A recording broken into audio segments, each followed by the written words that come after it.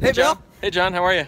I'm pretty stoked right now. Nice. So tell us where we're at and tell us about Rockstar. Well, we're at Burton Valley Elementary right now, and we're just wrapping 2 days of serious, deep dive metal and hunter pedagogy that's blended in nature. So it's not about like one app. Like, ooh, look at doing. Ooh. Some of our sessions, our presenters are showing people I use as many as 12 apps for a single lesson plan, which may be multi-day or multi-week in nature, but it's the whole thing.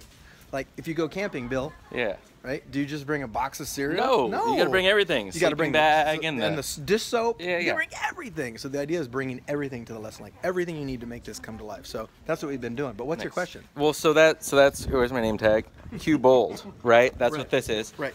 And we're going what, once, twice a year? Have we decided yet? I think every 12 months-ish right now. Nice. And then if it goes crazy, we can go up tempo. Nice. And then tell people about Rockstar. So your shirt. Yeah. So the Rockstar idea is that instead of going and sitting and listening, what's up, Kill Hitty? Instead of just going and listening at sessions, which is pretty much like what you guys did all the way through school, right? Right. I listened about math. I listened about Shakespeare. What I actually make. I think my session's this way. Okay. Starting in 1 minute. The Rockstar concept is I'm going to show you something real quick, and then we're going to do it. So we're not going to learn about making movies. We're going to make some movies. Imagine that. And then we're going to deconstruct the process. And that's what's really cool at Rockstars. We jump off, we make something, and then we all sit back and go, wow, that was really cool when that happened. I can totally use that in class.